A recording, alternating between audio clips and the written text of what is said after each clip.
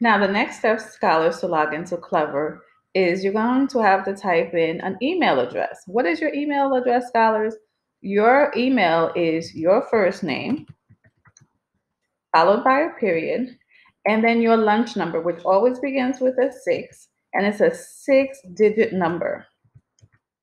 After you type in your first name, period, your lunch number, which is a 6-digit number that starts with a 6, you're going to hold shift and the number 2 to make the at symbol.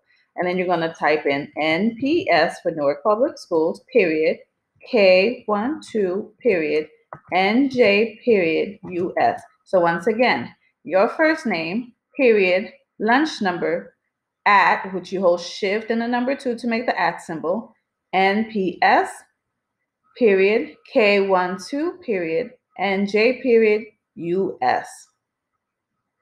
Then you're going to click on next, the word next, when you're finished.